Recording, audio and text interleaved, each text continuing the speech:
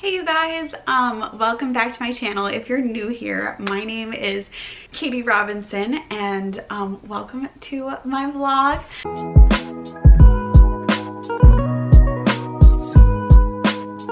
If you're just joining me as part of this video is one of many in what I call like my pregnancy journey or pregnancy series. And it's kind of a follow-up to a previous video that I posted where I was actually in the ER. So I wanted to give you guys like a quick update on my health and also explain kind of why I have been not entirely showing up a ton on my social media channels.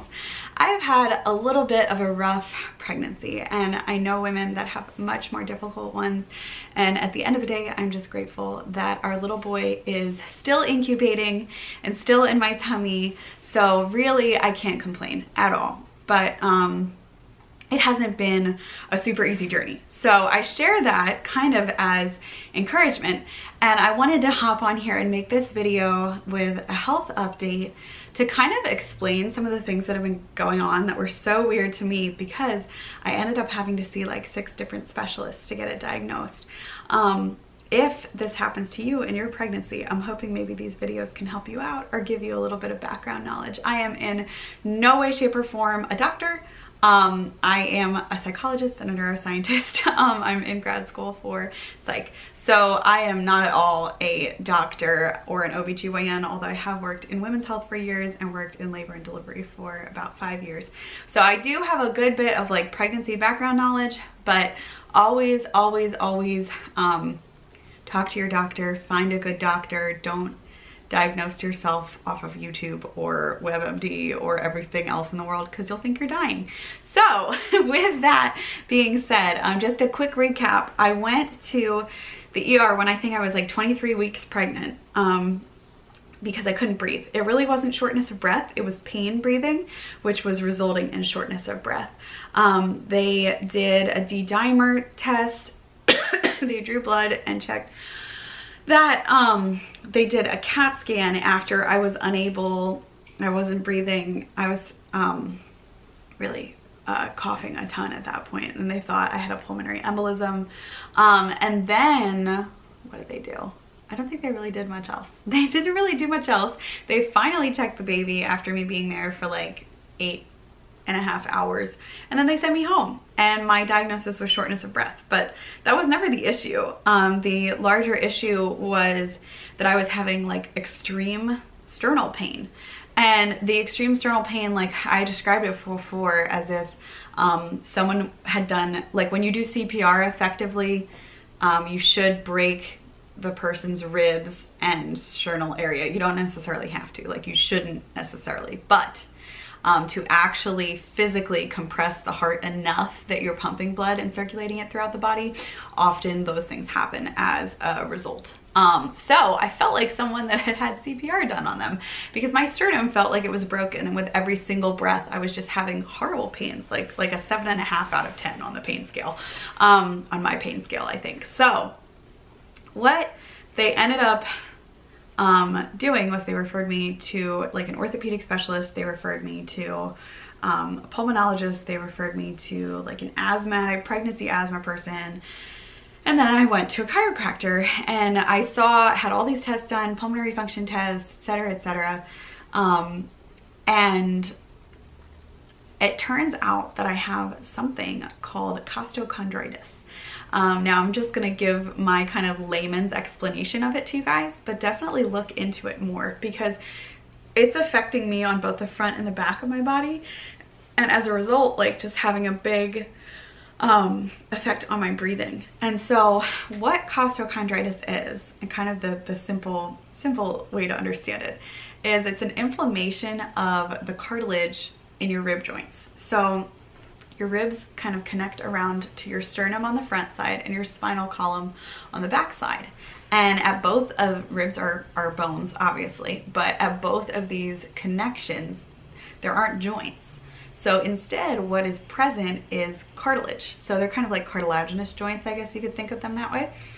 At these connection points, these cartilage points, I'm extremely inflamed. So what happens, and they said often when it's common in women that it usually happens like later in the pregnancy. So it's a little bit unusual that I was having it so early. It usually happens like end of 3rd trimester or something, although you can see it earlier. It's also present in people that have panic attacks or anxiety, which I don't have either. And it's also present in people that have like chronic vomiting disorders. Those are kind of the most commonly seen situations. Well, if you recall from my previous videos, my first trimester was rough and I was puking all the time. And so I'm wondering if that could have like contributed to it. Maybe my first trimester vomiting a lot may have started to inflame the cartilage, and it has just gotten worse as the pregnancy progressed and my belly grew. So I'm wondering if that could have contributed to it, the vomiting and nausea and morning sickness during the first trimester. But anyways, so kind of the state of things now, they said it happens a lot in people when you're like, I've been working out a lot and I've been trying to stay fit this pregnancy, and I have been doing like safe ab workouts. So not things that are dangerous for baby or dangerous for my stomach as my abs start separating and whatnot. But I've been doing pregnancy safe exercises, and they said kind of what happens when you're carrying the way I am is basically your guts go up instead of out. So my mom definitely went out. She was just kind of more around everywhere, and I am definitely carrying the baby more frontwards, and my abs are still kind of supporting on the sides. And as a result, like your stomach and your guts and those internal organs just pop up. And so that puts pressure on your diaphragm and your lungs and your ribs. So, okay, so they're going up. Where do your ribs go? Out. Well, your ribs can't go out because they're bones that are connected on both sides with cartilage. So what happens? Well, the only place where they can wiggle is at those joints. So where those joints are is they're attached to the sternum on the front, attached to your spinal cord on the back. Well, another interesting component that I thought was totally unrelated to the breathing was back pain that I've been having. Now, I've had sciatica throughout this pregnancy. I've been having a lot of lower back pain.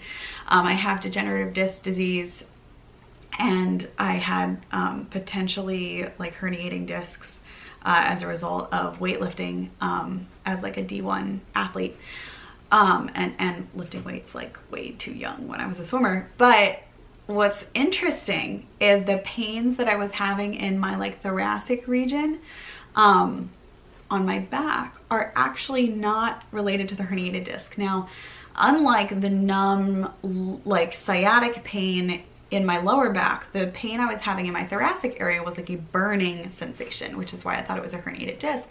Burning is often associated with nerve problems in your back, and I was having like a burning sensation when I would like twist and move.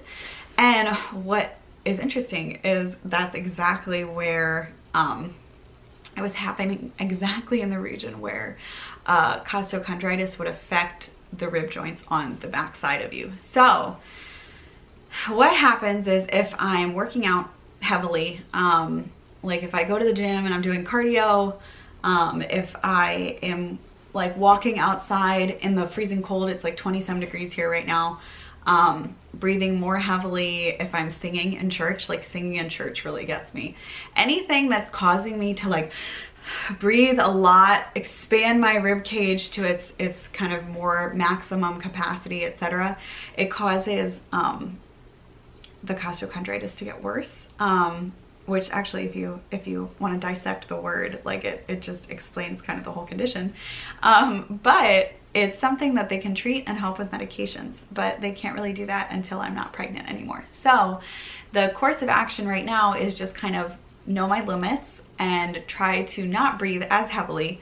And if it gets worse, then we'll kind of explore other options. But for right now, I just kind of deal with the pain. I can do over-the-counter medications, but I'm just kind of not, because I'll just deal, you know, like it's not killing me.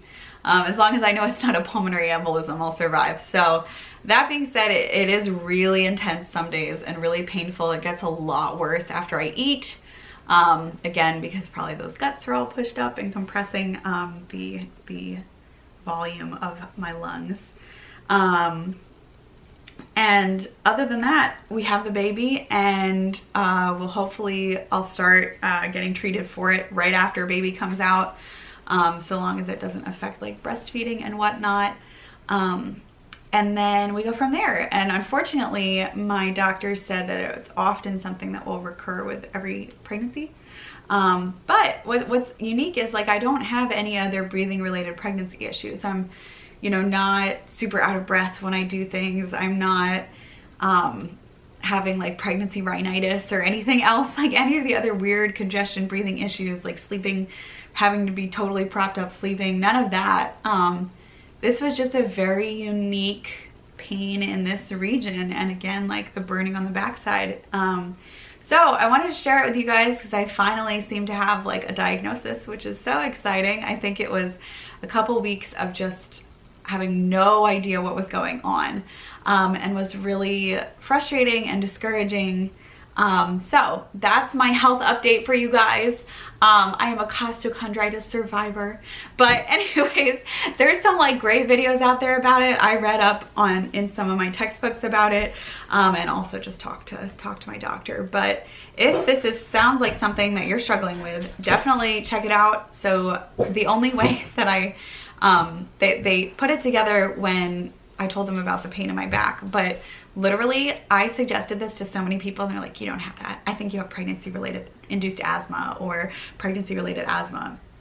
Like I don't. And the pulmonary function test showed that. And anyways, so just advocate for yourself. I don't, as a healthcare provider, like, and not a doctor, but I'm sure doctors get annoyed as well by people completely self-diagnosing themselves and coming in with stacks. My mom does this. My mom is like a chronic doer of this, like comes in with stacks of like disorders that she thinks that my sister has struggled for a lot of her life with a chronic illness. And so my mom is like a big self-diagnoser, but that being said, I don't think there's anything, it gets annoying as a provider, but I also think in this day and age, you have to be your own advocate. And so I would encourage you guys to do your own research if this is something that you think is affecting you as well. And you're pregnant, it doesn't just happen in pregnant people. So it could totally be happening to you and you're not pregnant. Anyways, thank you guys for watching. And thank you all for the positivity. Daisy's over here getting booty rubs, but thank you all for the positivity and the thoughts and prayers. I really felt them and appreciated them, especially because I was going through a lot of it alone in a new city with new healthcare providers, and trying to work everything through insurance and all of that fun stuff, and canceling work and sessions because I had to go see like a bajillion specialists and have 10 doctor's appointments in the course of a couple weeks. So anyways, make sure you guys hit the subscribe button, give it a thumbs up if you're happy that baby and I are healthy, or if you enjoyed this video and want me to make more, shoot me a message in the comments below if you have questions, or if there's a video you want me to make related to pregnancy, because we're coming to the end of it, guys. Like we're really getting there. And I will talk to you guys soon. Okay, thank you so much. Bye.